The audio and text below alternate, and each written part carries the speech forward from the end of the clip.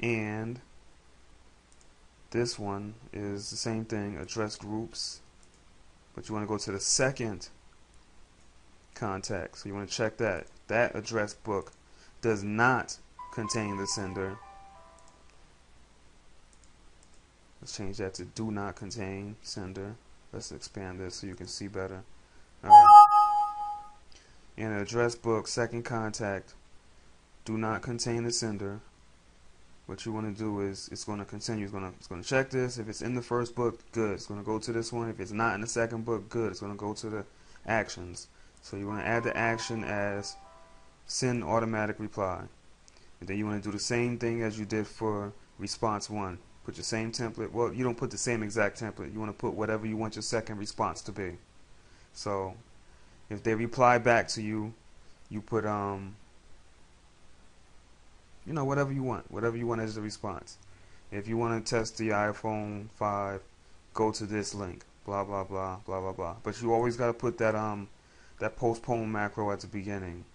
You only want to postpone this maybe 10, 15 minutes, whatever your choice is, but I usually do 10 minutes because, you know, it's the second email to you, so you want to respond back to that second one kind of quick. You don't want to respond to the first one very quick, because then, you know, they'll get that spam email back with the link in it, and then they'll go flagging your ads. You know, you just don't want it to respond too quick, then it'll be like, it'll seem too spammy, you know. Alright, so then you put that, go to link, blah, blah, blah. But make sure you use your notepad or you'll have them double spaces in there. Alright. Save that. Same thing, you want to add another one, add another action. You want to capture the addresses. From, reply, carbon copy, blind CC. But this time you want to capture it to second response. You want to capture it there. And the reason you're capturing it to the second response is so that if they email you a third time, their message will automatically be deleted. They won't get another response from you unless you have it set up to respond to them a third time. Then you would just create another address book, and you'll be able to figure it out after the tutorial. It's pretty self-explanatory after the first two setups. Okay, and then you wanna add another action. Delete the message from the server. Now what I have on some of my other accounts is I have this failed. I have a filter for failed email. Sometimes you'll get this sent to you for, you know, bad email addresses or whatever. So what I like to do is if the subject contains that, or address book contains sender, the second response email or whatever, I delete it and delete it from the server. Actually, you should have this line here. This should be there regardless. So you want to make another filter. Let's go back and make another filter. That needs to be there regardless.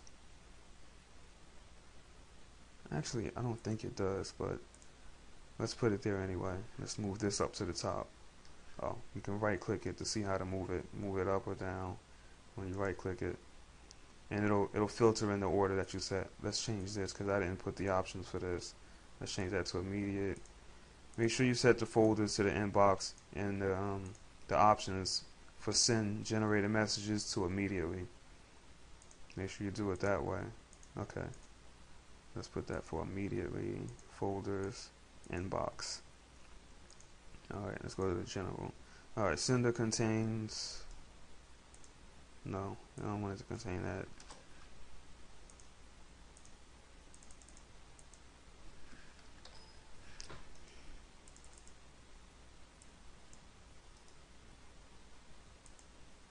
Okay. Alright. Delete crap. Let's name this filter delete crap, so we don't have any cycles going on, any loops basically. Subject contains that, then we will delete the message, and delete the message from the server. Let's put another condition, and or address groups, second contact contains sender, delete the message.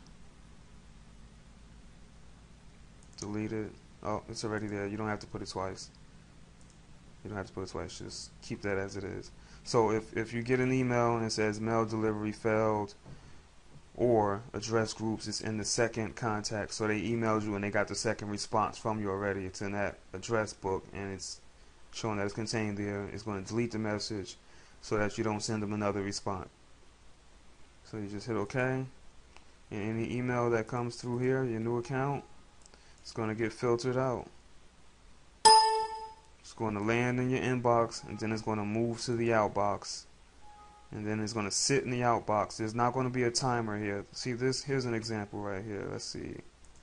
This is my outbox, and I got something. See, one of them just went out. It's not going to be a timer. It's going to have the glass here, but it's not going to tell you how much time is left, but it will send it out in a time that you specified for your template.